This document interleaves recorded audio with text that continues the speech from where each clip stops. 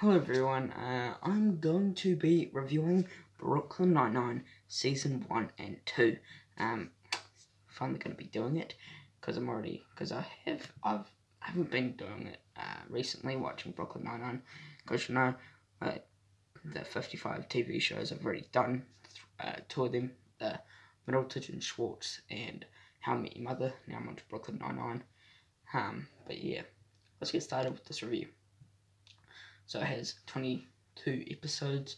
The premiere was September 17th, 2013. So Brooklyn Nine-Nine started in 2013. And the final episode of Season 1 was March 25th, 2014.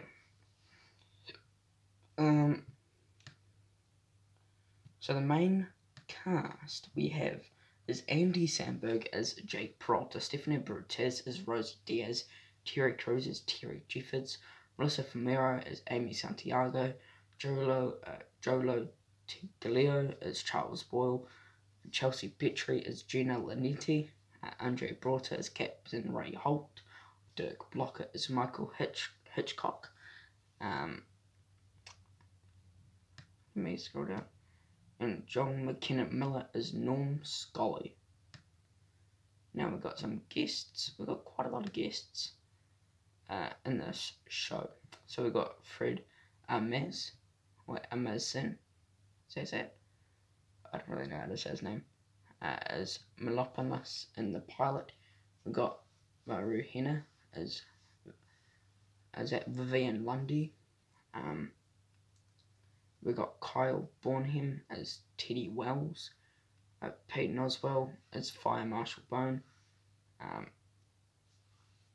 Trying to find some big time. Oh, there we go. We've got Adam Sandler. We've got Kid Cudi. As Dustin Whiteman. What was Kid Cudi? I didn't realise. Yeah, so that's the main.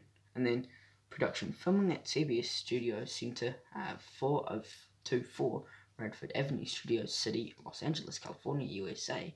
There is no 99th precinct in the NYPD, but executive shots of the show fictional precinct.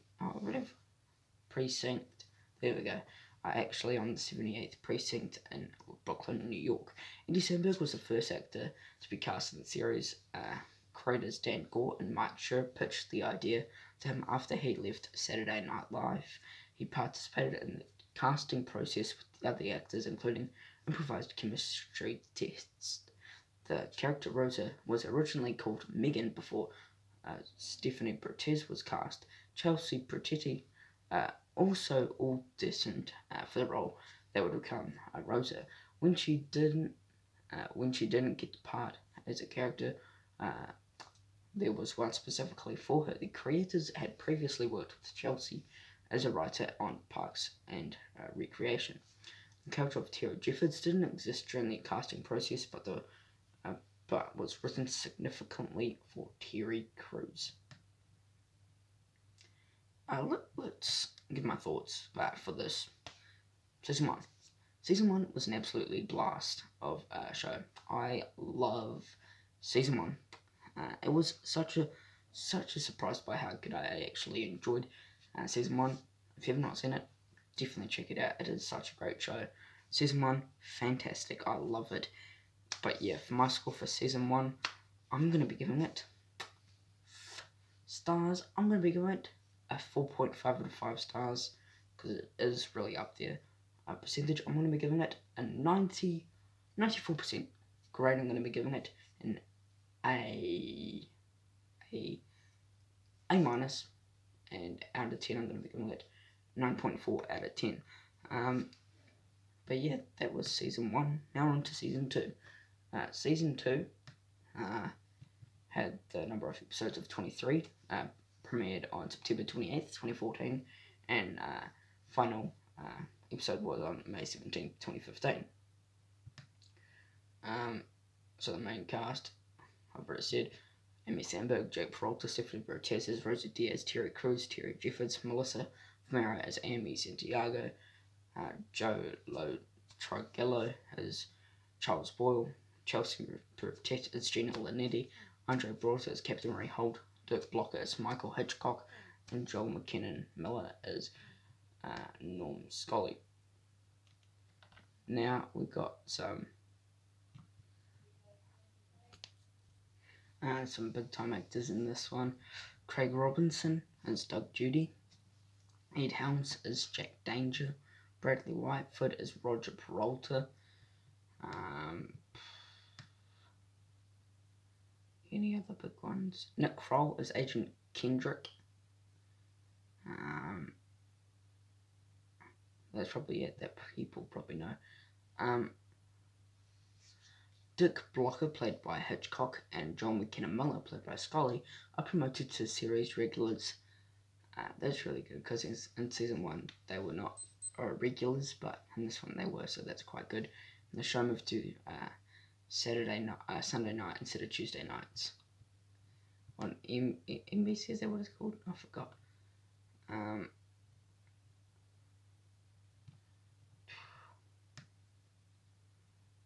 So yeah, let's just talk about the season for me. What season are we? Season 2. Season 2 was a good season. Probably not my favourite season. I did enjoy season 1 a bit better. But season 2 was really good. We got the Mafia involved, which I really liked. We had the Jimmy Jab Games, which is basically, I'll read the synopsis of that episode, of episode 3. The precinct hold a competition while on standby for motorcade. Holt had another run-in with Deputy Chief One Tick.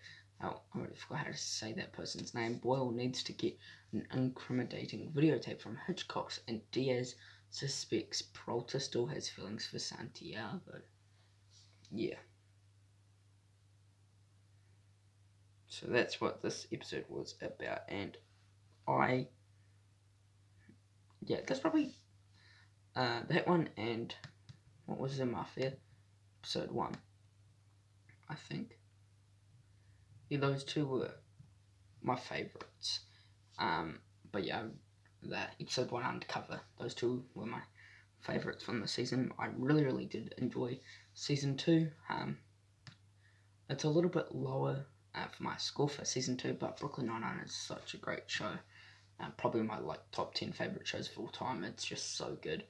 But Brooklyn Nine-Nine season 2, I'm gonna be giving it, for stars, I'm gonna be giving it a 4 out of 5 stars. Percentage, I'm gonna be giving it, let's go an 85%. Grade, I'm gonna be giving it 85. Let's go with a B+. And out of 10, I'm gonna be giving it an 8.5 out of 10. Thank you for watching my review for season 1 and season 2 for Brooklyn Nine-Nine. Stay tuned to my season 3 review, whenever that will be, because I'm only on episode 5, I think. I can't remember what episode I'm on of season 3. But yeah, thank you for watching. Hope you enjoyed it. Please subscribe to my channel. It'll be a big help. Thank you for watching. Take care. Peace.